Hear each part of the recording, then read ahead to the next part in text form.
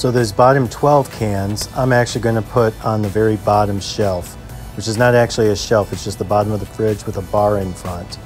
And then the second shelf, I'm going to put these 22 cans. I can almost fit 24, but I want to make sure they're not pushed up against the sides and freeze. And then on the third shelf, I've made it a short shelf, and it's going to hold the Powerades and possibly a Mountain Dew, because I like to make those Baja Blasts at home instead of having to drive to that taco drive-through.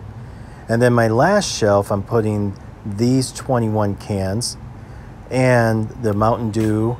and also those ginger beers on the very top, because it's the largest shelf that allows the bottles to stand upright.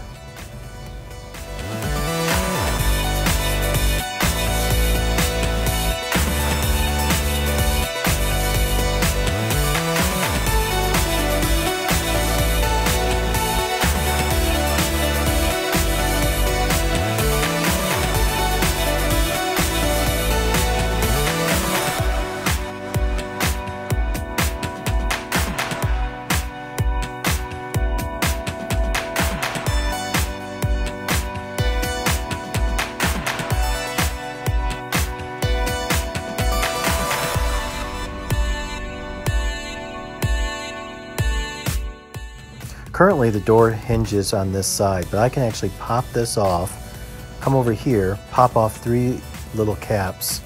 and move the hinge over to this side. But currently it's on this side, and when I'll show you when I open it,